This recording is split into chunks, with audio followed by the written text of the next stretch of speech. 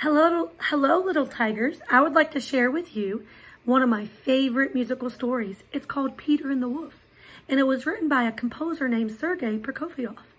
And in the story, there are 7 characters, and each character is represented by a musical sound. So let's go through each of the characters in this video. The first character is the wolf, and the wolf is represented by 3 French horns. Listen to it.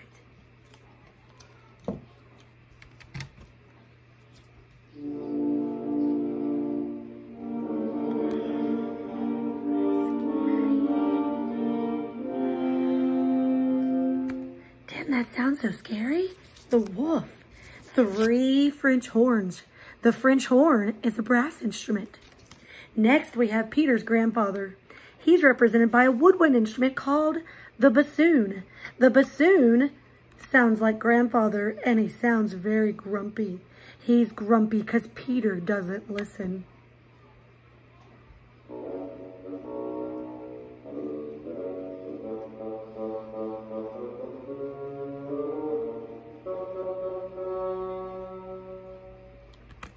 Next, we have the hunters.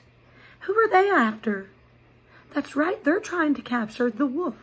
And they're represented by the timpani, which is a percussion instrument. It sounds like they're gunshots. Listen.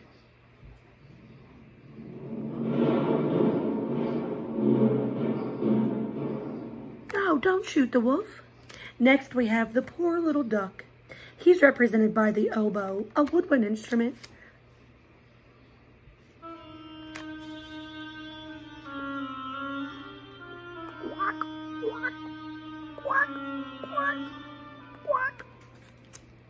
Then we have grandfather's cat.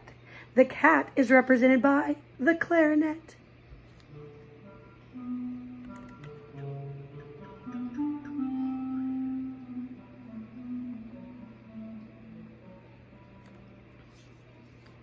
And then we have the sweet little bird.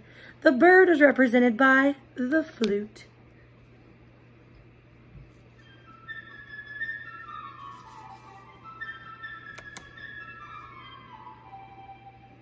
Well, that's all the characters. Oh, wait, did I forget someone? Who did I forget?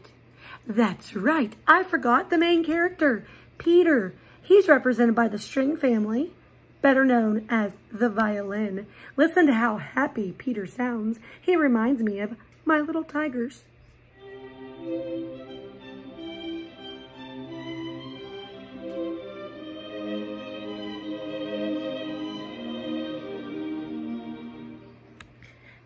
Now, that is all the characters. Tune in to the next video and Miss Carol will tell you the story.